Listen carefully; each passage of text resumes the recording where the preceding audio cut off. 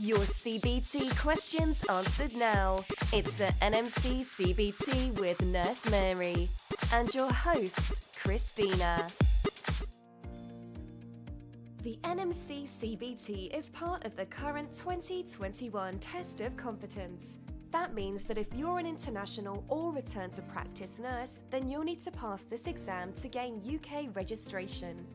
So whether you're here in the UK and need guidance to get over the NMC CBT hurdle, or you're overseas and need reliable online preparation, we're here for you. Here at IELTS Medical, we have books, courses and lots of learning resources to see you through the NMC's CBT the first time.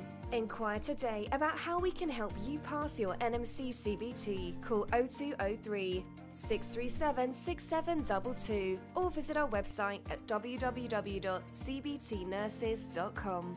We'll see you soon and, as always, to your success. Hello and welcome back to another episode of NMC CBT Discussions with me, your host Christina, and our nurse Mary. Hi. Hi Mary, thank you for coming back to answer some more CBT questions. Today we're going to be looking at some Part B midwifery questions, so let's get started with episode 47. Question 1. When might a patient become aware of fetal movements? 22 weeks onwards, 16 weeks onwards, 18 weeks onwards, or 12 weeks onwards? Okay, so the answer to this question is B, 16 weeks onwards. Okay, and question 2. Which of these medications is included on the Midwives exemption lists? Question 2. Which of these medications is included on the Midwives exemption list? Mifepristone, pethidine, labetalol, Propess. Okay, so the answer to this question is B, pethidine. Question 3. A high-risk result is obtained after serum screening for Down syndrome. What is offered?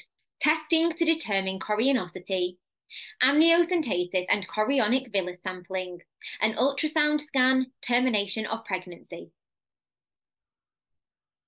Okay, so the answer to this question is B, amniocentesis and chorionic villus sampling. Okay, and question 4. A woman has sustained a third-degree tear.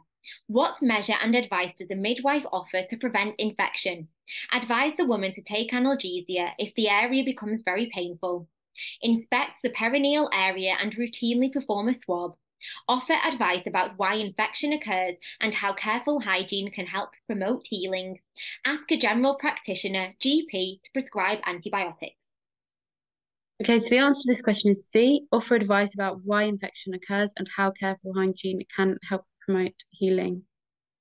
Great, and the last question for today, question 5. A woman is struggling with pelvic pain. What is the cause?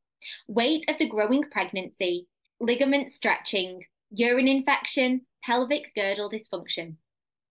Okay, so the answer to this question is D, pelvic girdle dysfunction. Okay, great. And that is all for episode 47. Thank you, Mary, once again for answering all of those CBT questions. And thank you to everyone watching and listening at home. We really hope that you found that episode and all of the episodes helpful to your CBT preparation. Don't forget to like and subscribe so that you never miss an episode, and we will see you next time.